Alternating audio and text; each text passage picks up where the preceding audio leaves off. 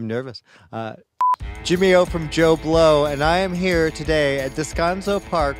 Descanso, right? Descanso? Jimmy O from Joe Blow, and here I'm... Jimmy O from Joe Blow, and I'm here to talk Kingdom of the... This is it, I promise. Jimmy O from Joe Blow, and I'm here to talk about the new Planet of the Apes, Kingdom of the Planet of the Apes, coming to you. And right now, I have a little friend to join me. Check this out. Hi, Jasper.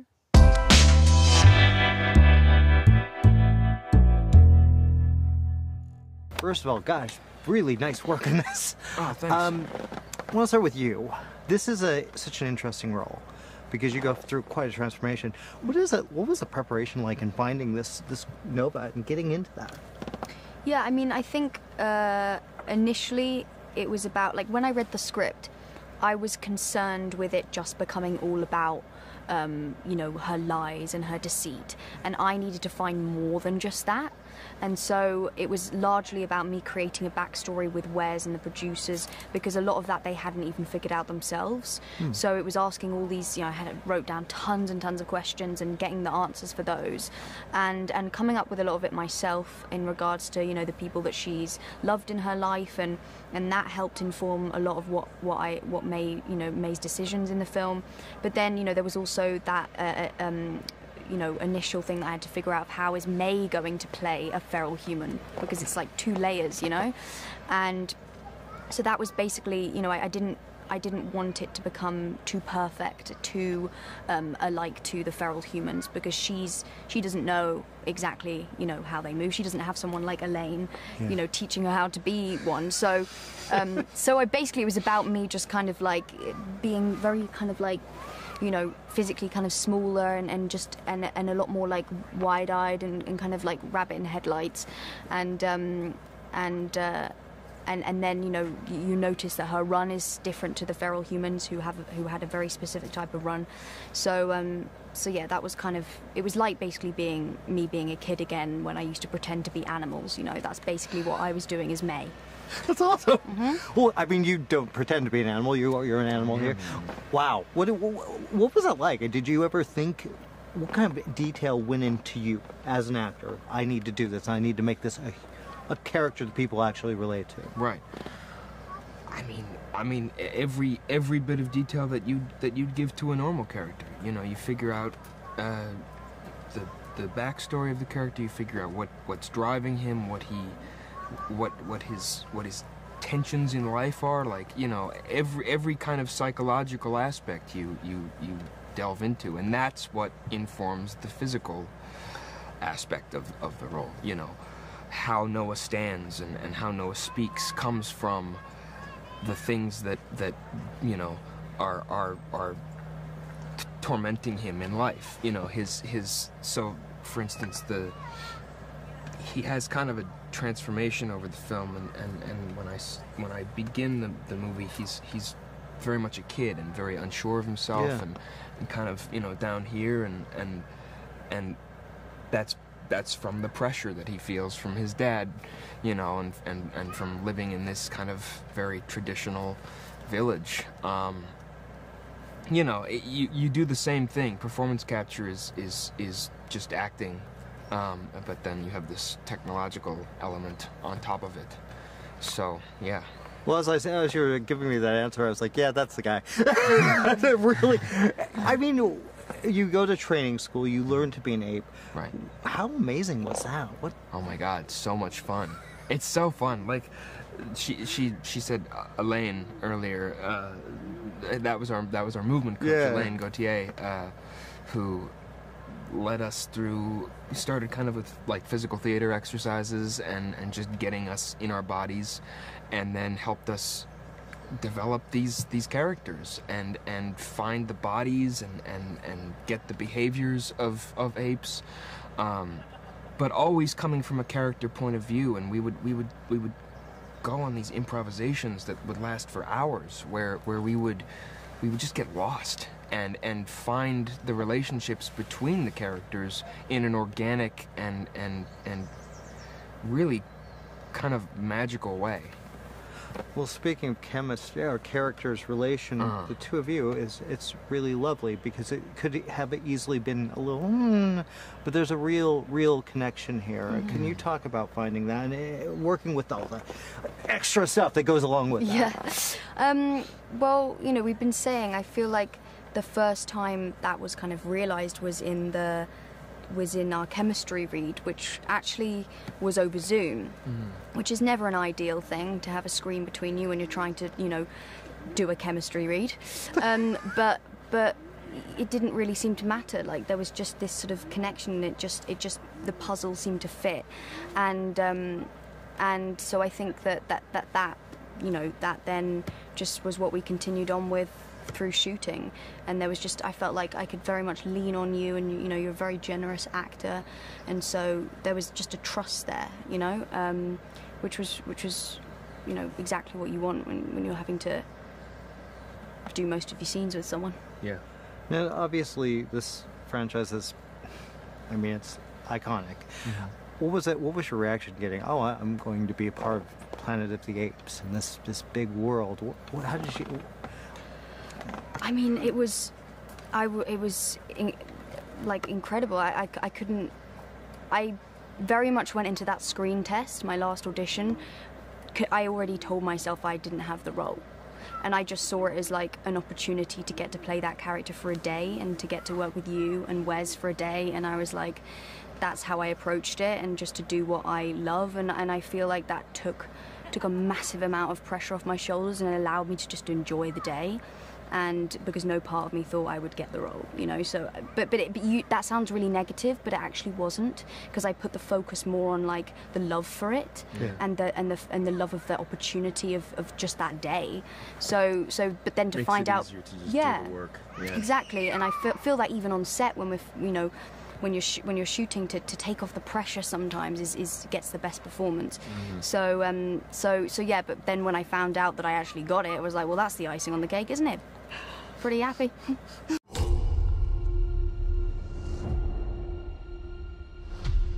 Are you familiar with the concept of evolution? I just can't imagine getting in the concept of, okay, I'm going to play an ape, and this is all going to be changed, and I'm not going to look like myself. How did you guys prepare for that? Like, as an actor, what goes into that? We were so lucky that we had a team, a giant team of the most talented, wonderful human beings to help us get there. You know, so at first for us, it was, you know, we had to audition with the words that were written on the script, the script that were beautiful words. So we got to interpret that as a human first. Then, luckily, we both got the job. And then from there, we both went to Ape School in Sydney, Australia. For 6 weeks. For 6 weeks. I got 4 weeks. I came in a little later. But we both had our own experience with Ape School. And you want to tell them how it's broken down, like the way that Alain Gauthier kind of breaks it down for us? Well, first I want to say what was really great about you coming in later, do you know what I mean? It's like we sort of, even though I'm an orangutan and we had orangutans, chimpanzees, gorillas, and now the bonobo. And so by the time you came in, and like, cause you were like this, it was such a great dynamic too, like to just, for us to like sort of build our clan and then have to like share it with you. Like, I mean, so the process of, you know, we had diagrams of skeletons of like and the anatomy of the various apes that we were working on, learning. And Alain is not only an incredible performer, but he's also a scientist. So like, we, you know, and deeply committed to.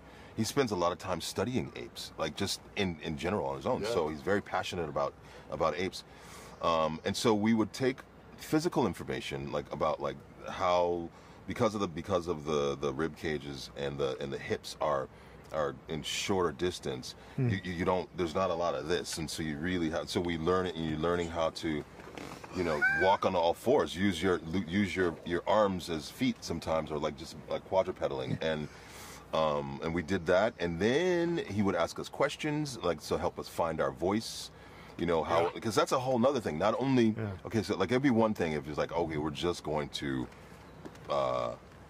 become apes. Yeah. But you're layering on language on top of that, and language that doesn't want to sound human.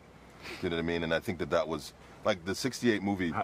How does the trachea of a bonobo create human sound? And so you look at it and you're like, I remember looking at it going, man, that would be really hard to do. It would be hard to get that sound out. So I felt like, so as I was getting in the body, you know, and Alain was like, okay, you got this. He asked me a question, and I was thinking about this, and I was like, I don't know what it is about you, but I don't trust you.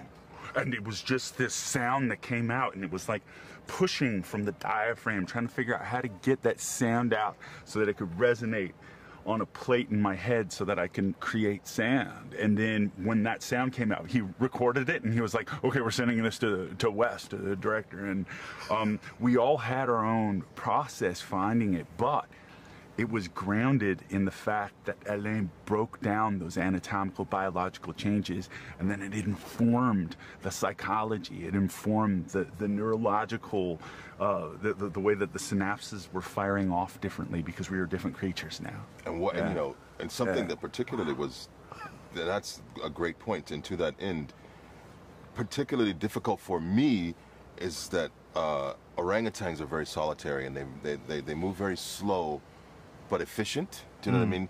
But yet my character, Raka, he speaks a lot, sometimes in complete sentences. Yeah. So I had to literally figure out how I can break the language down, but not sound like I'm a human being, even though I'm speaking rather elaborately. You know what I mean? So that took a great deal of work of like cutting off elisions and never saying can't and don't, always cannot and do not, and we're almost formalizing, keeping the language somewhat formalized because it's relatively new, and then also how to make that register with my vocal cords, and then where I would drop into and speak maybe down here, because as opposed to up here in conversational. And so, but all those little, that detail work, just to three-dimensionalize these beings, so that, you know, people have no problems accepting that I'm watching a talking ape, you know, like, and that all goes into the hopper to make it. The coolest freaking thing about it is that when we both saw it, we saw it separately, but we both individually had the same experience. We're seeing our friends that we have been working with. We all met as apes before we met as humans. Oh my God. We're seeing those apes. We spent countless hours improvising together as apes. And the cool thing about me coming in later was that when I came in and I got it together, Alain would, because we don't get to share scenes, we didn't get to do it a lot like this, but with the other apes, bring them in, and then he wanted to see what would happen, and immediately the hierarchy occurred. And if they were afraid of Proximus, then I would explain to them why I'm doing what I'm doing, that if we don't do this as quickly as possible, if we don't get this information as quickly as possible, we're going to end up back in cages. Humans used to put us in cages, and they'd sit on the other side of the cages and eat popcorn and be like, look, it's pooping. Right? Yeah. And throw us food. Treated us like much lower beings, and you know, so it was funny because a lot of those apes started to go, okay, well, you're starting to make sense. Aren't you the bad guy? And I'm like, no one's the bad guy. We just all have different perspectives. And then I would have to come in like those exercises, and try to get them to remember the word of Caesar, the real Caesar. Yeah. You know what I mean? But with not in a confrontational way. According to Rocco's interpretation, just like, you know. The Caesar that my order and the Caesar that came before us that people don't know about And so like in these improvs, which is, it only happened a couple times, we're like to try to, yes, he's not completely wrong, but there's also more to the story. Remember Caesar's legacy, ape shall not kill ape. And there was a time that humans and apes lived side by side. Let us strive for coexistence. That in itself, right. it's like, that's what he learned through oral passing on of the story. But he doesn't realize that when humans and apes were living together, that they were in cages and that they were being experimented on in laboratories. Yeah. See, Proximus knows that because I have a human teaching me. Wow, I just love the debate going on right now. It's like a presidential debate. Yeah. I would rather have that. That's a lot more fun. Yes. You know? You know, if we could all just learn to listen to each other, like I think if you had Proximus and Raka together, and if you could just get them to listen to each other, just like in other parts of this world right now, if people would just listen to each other, then perhaps we could find common ground. And it is my kingdom. We will learn. Apes will learn. I will learn. Wow, this is a lot to take on. Yeah. I mean, you're jumping into a franchise that's well loved by many. Yes, indeed. But you had the experience with Maze Runner. What was it like, kind of taking this on, and what were you hoping? Yeah, you're right. The Maze Runner things were good practice. You know what I mean? Just in terms of execution and craft and everything. Yeah. You know, I grew up on that '68 movie, you know, with Charlton Heston, and I love the previous trilogy, and you know, I think it's been talked about a lot. Where I was a little bit hesitant to jump into something like this because why? The other ones were so well concluded, and you know, I feel like the only way it would work is if we could sort of get some distance from it and try to do our own story. You know, to do a new chapter in this. There's been 10 movies now, including us. You know, we just wanted to make something that felt like we could stand on our own 2 feet, acknowledge and draw from the previous movies. You know, a lot of the stuff of Caesar is in our movie, right? Yeah. It's a part of it. We don't rely on it, but we use it to kind of you know, help our story. You know what I mean? But all we hope for is that it feels like it's a worthy addition to this awesome legacy of movies. You know what I mean? That's it. I think for sure it is. Do you, you know, you're building a part of a new chapter to this franchise. Did you always know that would be focused mainly on the world changing and how it's affected humans and how it's affected apes even more so? Yeah, I think so. You know, we knew behind us was going to be the Caesar trilogy, but ahead of us was the '68 Charlton Heston reality, right? Yeah. So that brought with it certain requirements. You know, we saw in war what happened to humans. You know, what was going to be happening to humans. They were going to lose their ability to speak and turn feral. That's their explanation for how we got to the feral place in the '68 version. So there were certain parameters and guidelines that were, you know, on the edges. They weren't. I didn't feel boxed in by any means, but getting the distance from that place, we got to explore all kinds of cool new things, you know, with like what's been lost in the time, you know, what's changed, not just the world around us, the human world, how it's slowly eroding away, becoming that world of the '68 version where you can't even see our existence anymore, right? We got to kind of play with that beautiful, haunting kind of vision of what's left, right? But also talk about, like, you know, what happened to the myth and legend of Caesar, you know, how it's been twisted, how it's been used, what's been lost, you know, and that was fun. And then just also explore, like, as we as humans kind of, you know, advance through towards today, you know, our history, you know, how are the apes doing that too? You know, what kind of cultures are they developing, and rituals, and, you know, just other worlds. And that's ultimately what we try to do, is just take people into a world that doesn't really exist and let people get swept away for 2 hours and 15 minutes. Well, the beauty of that is, too, you have so much to take from the real world, and I love that you paid attention to what happens outside of the world, giving this a grounded feel, because this fits fairly in line with the last three, and it's a grounded story about, these are human characters, yeah, sure. They are basically humans, right? That's how you relate to them. Yeah. Yeah. Yeah, it's fun. Talk about bringing in these new characters and kind of finding out whose story you wanted to tell, and how did you know it was these characters and this story? Well, we knew we wanted to make it a younger ape this time, you know, to do kind of a classic sort of coming of age story that felt right, to not try to just repeat the kind of Caesar storyline, that Pinocchio to Moses storyline, you know.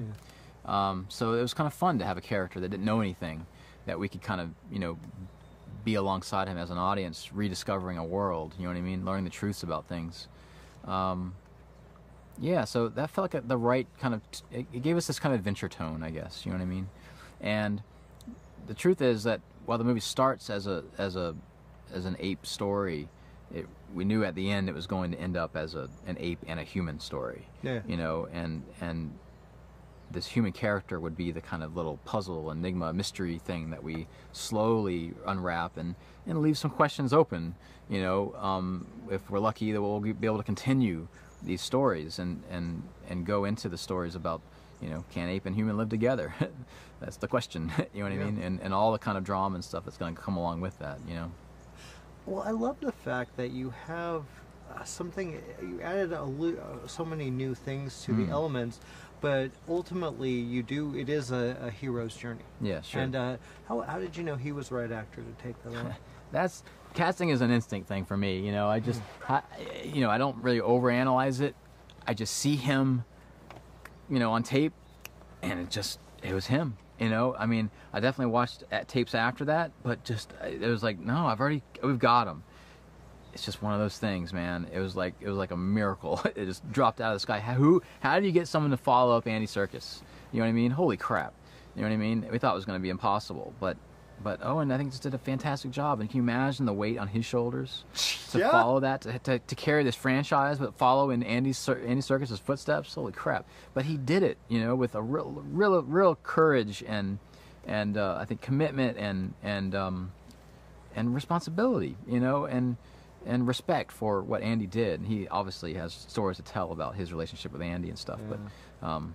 Yeah, I thought he did a fantastic job. All the actors did, you know. Well, it's funny you say that because when I just spoke to you you before you, and I swear to God, I was watching, I was like, oh my God, this is a character. Yeah, that's right. He really is. Yeah, exactly. Wow. That's how you do it, man. You find these people that you're like, that's them.